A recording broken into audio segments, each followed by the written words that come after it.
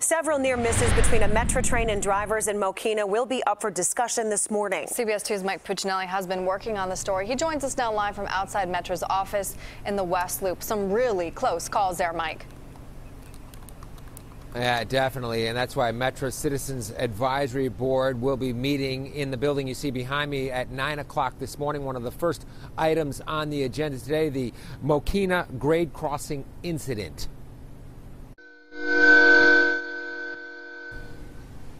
This is that incident as a Metra train traveling at 49 miles an hour narrowly misses 4 vehicles at 191st Street in Mokena. The reason? A crossing gate malfunction that lasted for about 2 hours. It happened on November 9th, and as it turns out, that locomotive wasn't the first one to encounter the malfunctioning crossing gate. But the trouble is, at least one train engineer who encountered the problem earlier didn't report the issue to Metra officials. So ultimately, 4 trains encountered the broken crossing gate that morning.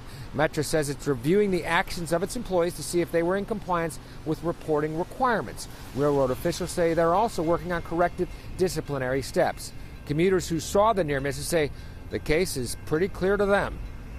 Seriously. Well, I hope he doesn't have a job anymore. That's incredible. That's really incredible. They should be doing something with that engineer.